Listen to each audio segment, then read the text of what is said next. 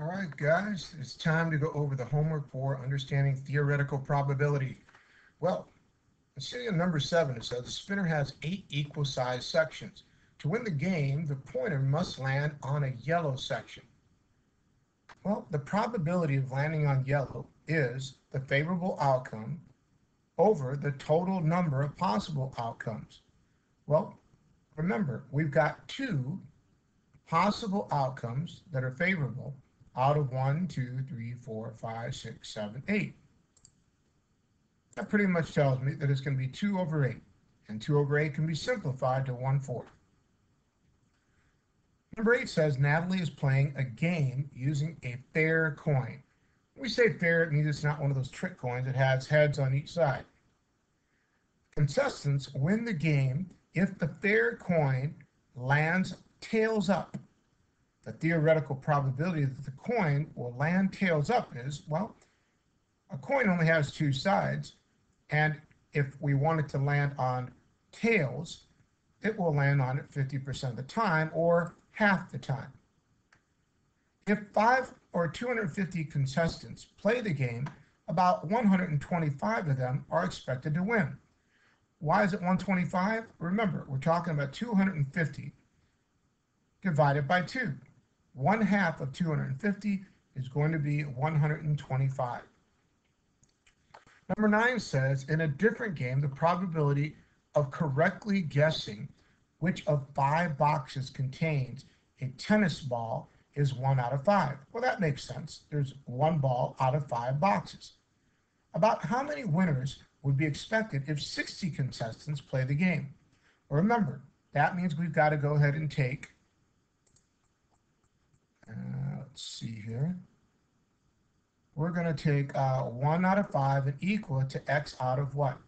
Well, remember, we said that there are going to be 60 contestants, so that would be 60.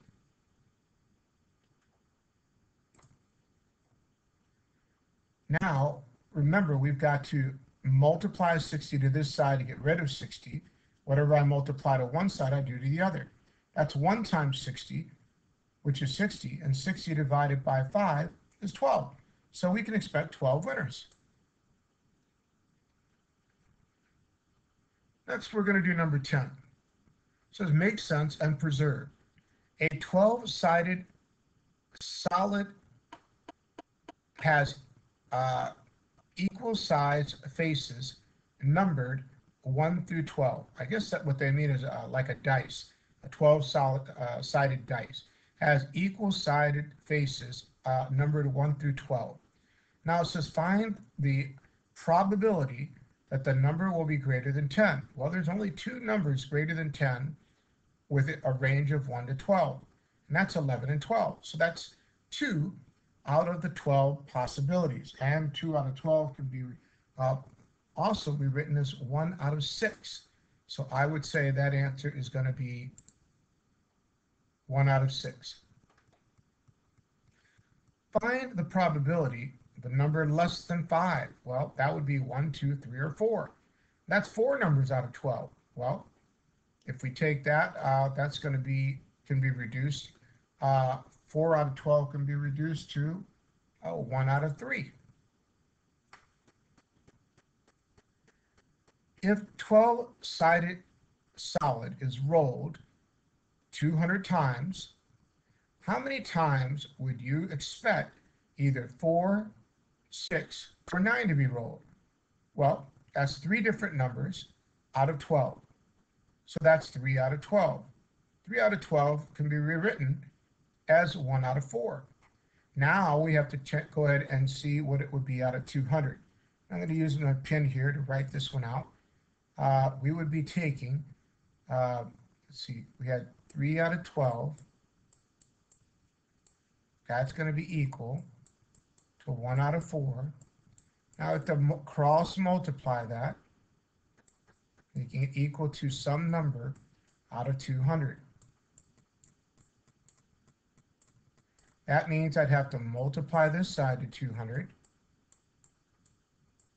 Whatever I multiply to one side, I have to multiply the other. That'd be 1 times 200. That'd be 200 divided by 4. Well, 200 divided by 4 is 50. So I'm thinking the answer is going to be 50. I'm going to have to erase this so you guys can see it, but I think I got my answer right. Yep, 50 times.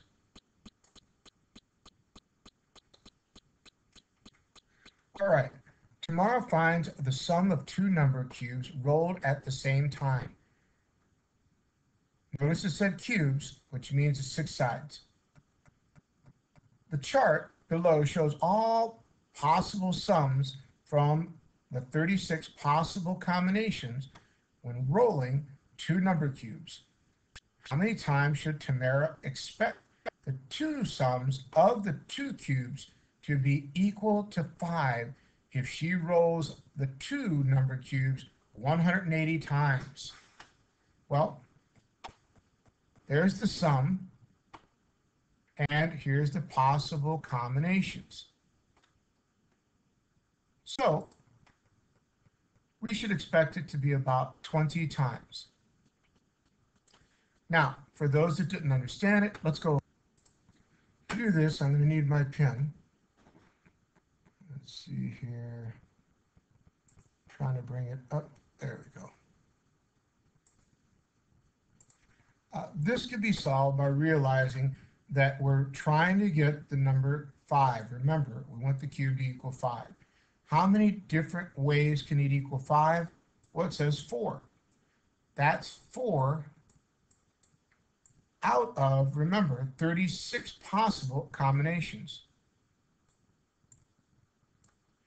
Well, now we have to go ahead and put that equal to what? Well, first of all, 4 can go into 36, right? We can divide, well, if we divide them both by 2, that would be 2 going into 18. And again, we can divide it by 2, which would equal 1 over 9. Now we can take 1 over 9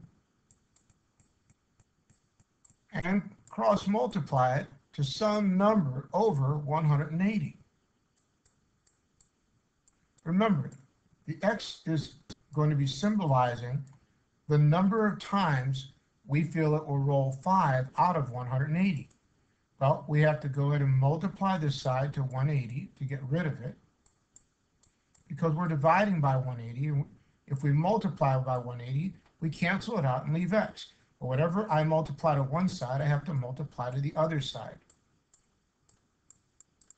Now I have 180 times 1, that's 180, divided by 9. And 180 divided by 9 is going to give me 20. So my answer was 20. Shall we double check that to make sure?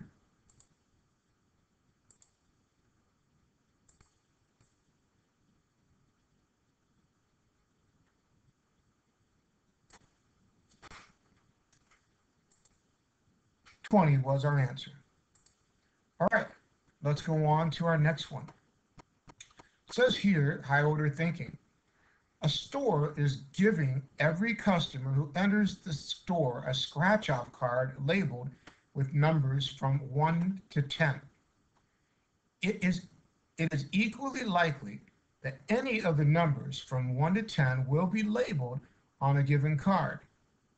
If the card is an even number, the customer gets 15% discount on the purchase.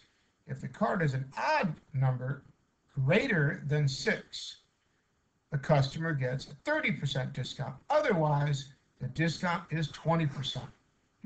Well, it looks like in either case, you get some type of discount. That's good. What is the probability of each discount? Well, what's the probability of getting the 15% discount? We said if it's an even number, right? That means about half of the time, you're going to get the discount of 15%. Next, it talked about odd number greater than 6. Well, what numbers are greater than 6? Well, there's 7, 8, 9, 10. Remember, the numbers only go from 1 to 10. Well, 7, 8, 9, 10, that's 3 numbers.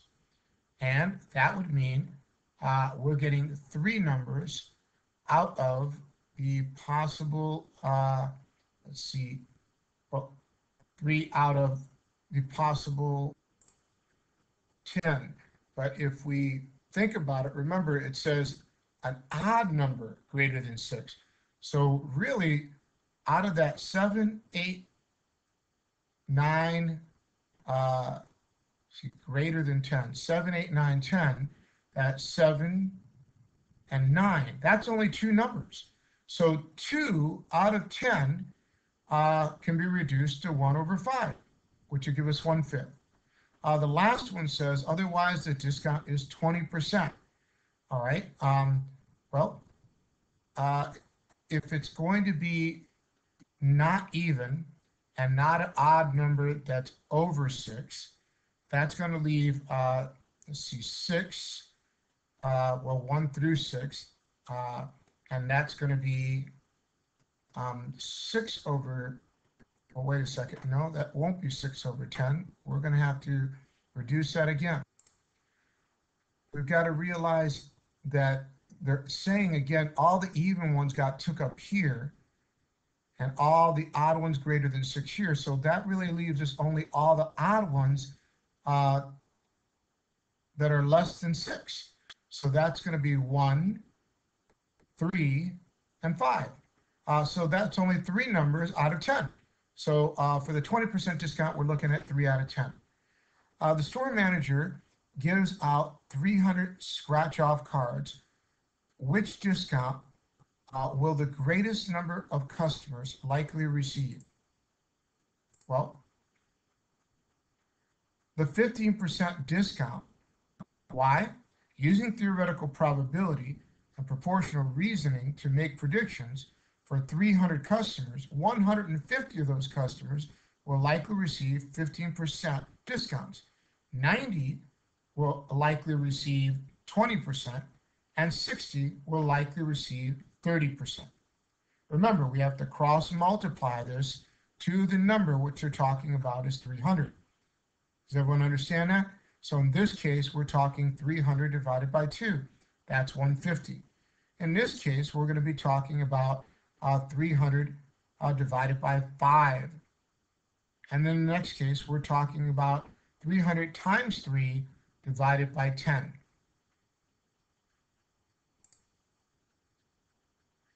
(13) says a spinner is divided into 4 equal parts. 1 part is colored red, 2 parts are colored blue, and 1 part is colored yellow.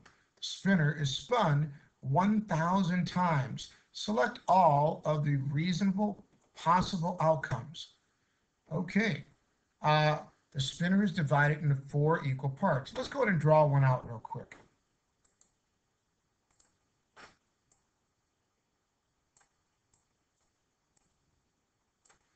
And it says 1 part is colored red, 2 parts are colored blue. So we'll put this as blue. We'll make this one blue as well. And 1 colored is yellow. All right, the spinner spun 100 times. Select all the possible outcomes. The spinner lands on blue 445 times. Let's see if that's true. Well, there are 2 of them that are blue. That's going to be 50% of the time it's going to land on blue, because we've got 2 out of 4, right? And 2 over 4 equals 1/2. So since we know it's going to be 1/2 of the time, and we've got 1/2 of 1,000, and 1/2 of 1,000 will be 500. So will the spinner land on blue 445 times? No, that is not the theoretical probability of it. Let's see. Select all reasonable possible outcomes. Oh, is it possible that it will land 445 times? Well, I guess it's possible. That's pretty close to 500. The spinner lands on red 430 times. Well, there's only 1 red, so that's going to be 1,000 divided by 4, and that's going to be about 250. So theoretically, it's going to land on blue 500 times. It's going to land on red 250 times. And that means it's going to land on yellow 250 times as well. Just theoretically, of course. I doubt very seriously that we're going to get 430 of those times to be red when we're expecting about 250. So I'm going to say no to B, or the second one. The third one says the spinner lands on blue 290 times. That's not very likely either, since about half of the time is about 500. The next one says the spinner lands on yellow 200. Well, 200 is pretty close to 250, so I'm going to say yeah, it could probably land there. The last one said the spinner lands on red 290 times. That's pretty close to 250 as well. I'm going to say the first one, the fourth one, and the fifth one are more than likely the answers we're looking for. Look at that. Got it right. Number 14 says there are 1,500 runners have signed up for the marathon. The probability of a runner finishing the race is 11 out of 25. Approximately how many runners are expected to finish the race? Well, remember, this is the probability of runners finishing the race. So that means we've got to take 1,500, multiply it to 11, and divide it by 12. When you do that, you're going to realize you have about 1,375 of those runners that are expected to win the race. Well, that's all for the homework tonight. Hope you had fun with it. And if you got any questions, remember to join me in the remediations period, which would be Tuesday and Thursday from 10 o'clock to 11 o'clock or from 2 o'clock to 3 o'clock. See you there.